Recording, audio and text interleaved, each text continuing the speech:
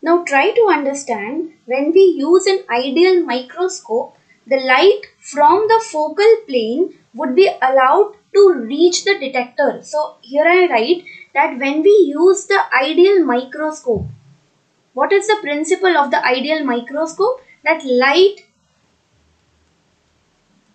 from the focal plane would be allowed to reach the detector. So focal plane to the detector, which we discussed, for example CCR, okay, would be allowed to reach the detector, which helps to produce the clear image of the plane.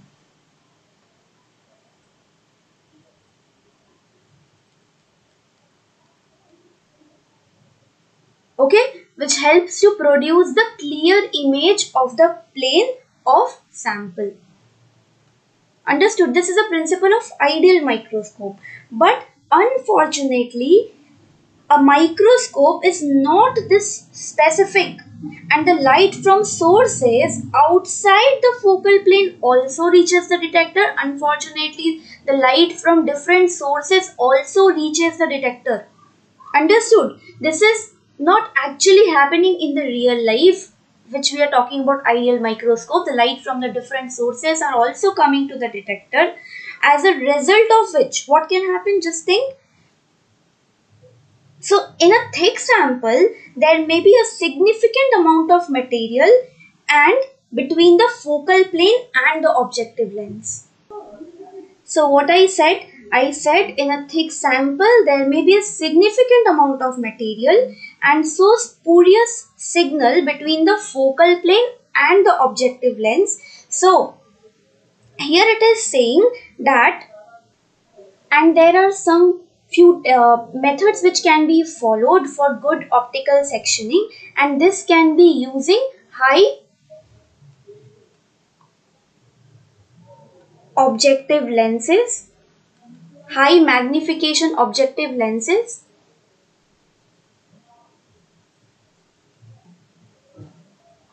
So here I write, for good optical sectioning,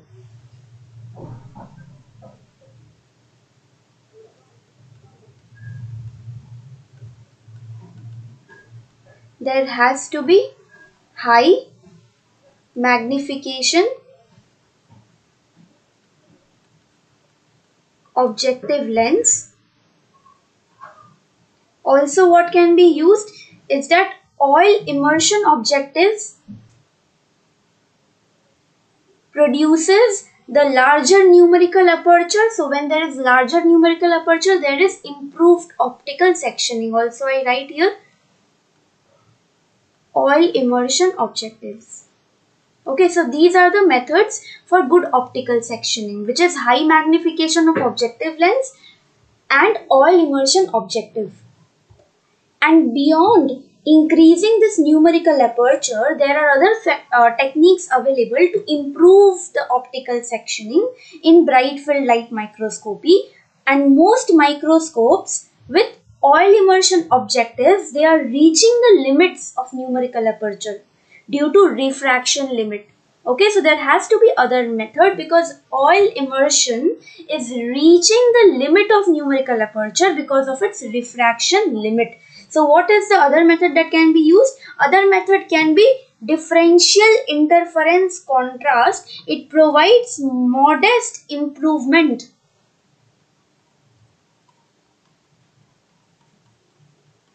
to optical sectioning. I will summarize, don't worry guys.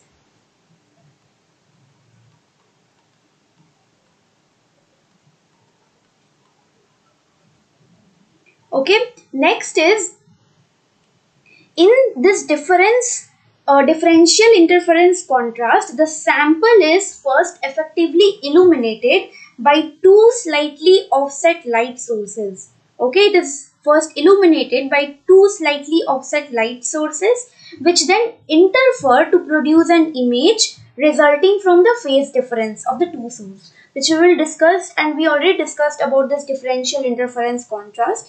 Next one is fluorescence microscopy. This one, so first was DIC, second one is which can improve this optical sectioning is fluorescence microscopy. I just write here FM. Okay, this fluorescence microscopy, it objects out of the focal plane only interfere with the image if they are illuminated and fluorescence. Okay, if the image illuminate and fluorescence, then only it objects out of the focal plane, and this adds an extra way in which optical sectioning can be improved by making the illumination more specific to the focal plane. So what we want, guys, what we want is we want to improve, we want to focus only on what we want to search. Okay, so to improve the optical sectioning, fluorescence microscopy can be used, differential interference contrast can be used. The third one is, so I write here number 1 is TIC, number 2 is fluorescence microscopy, and number 3 I'm writing here somewhere, number 3 is deconvolution. Convolution. Okay, this deconvolution process, it significantly improved the optical sectioning and it helps to remove blur from the image. Okay. The fourth one, which helps in improving optical sectioning, it is by using clearing agents which poses high refractive index. So the fourth one is using clearing index. And this clearing index is helping, those clearing index are used which poses high refractive index, say for example greater than 1.4. For example, benzylyl alcohol, benzylyl benzoate, etc. And these clearing agents, they help to render the specimen transparent so that they allow the observation of the internal structures. Understood?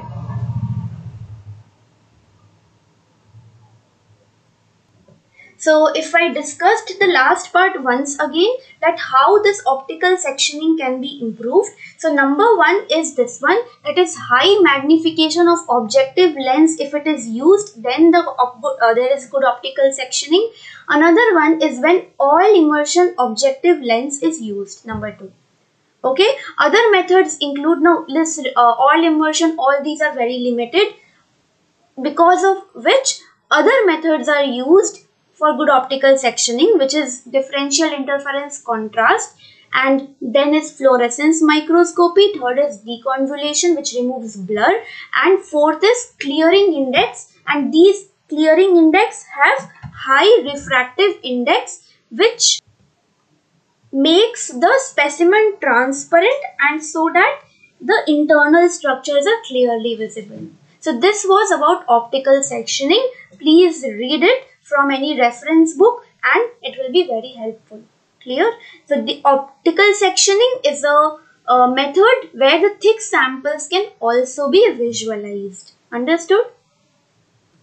And the most important principle of this optical sectioning is that the out of focus light to the image can be removed without resorting to physically sectioning the tissue. Without physically sectioning the tissue, out of focus light can be removed. This is the important point for optical sectioning. That's all about optical sectioning of the microscope. Thank you.